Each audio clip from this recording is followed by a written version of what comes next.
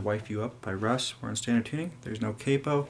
I'm going to warn you right now, if you're a beginner, there's a lot of bar chords in here, so this song is probably not going to be a good one for you to start playing. We've got an F sharp minor, a G sharp minor, a D, a B minor chord, and a C sharp minor chord. So there's 4 bar chords in there. I'm going to assume if you're watching this video and you're ready to play now, you'll probably know how to play these chords already, but I'm going to go over them real quickly here. So your index is on the 2nd fret, all 6 strings are barred down there. Your ring finger's on the 4th fret of the A, pinky's on the 4th fret of the D. You can slide that shape up to the 4th fret here for your G sharp minor. For your B minor, you're going to bar the 2nd fret from the 5th string down, middle finger's on the 3rd fret of the B, ring finger's on the 4th fret of the D, pinky's on the 4th fret of the G.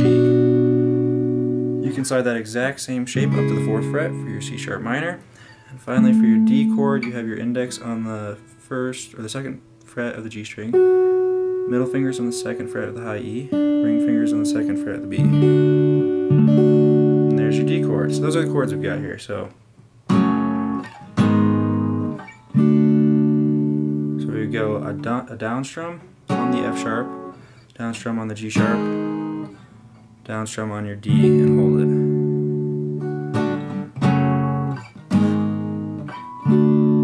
Do that twice, and then we're going to go B minor, C sharp minor, D, back to F sharp, G sharp.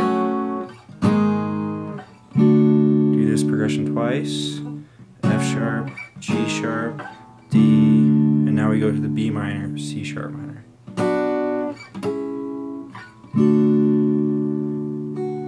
And on that D you can add this little up, down, up if you'd like while you're waiting, or you can just let it ring out.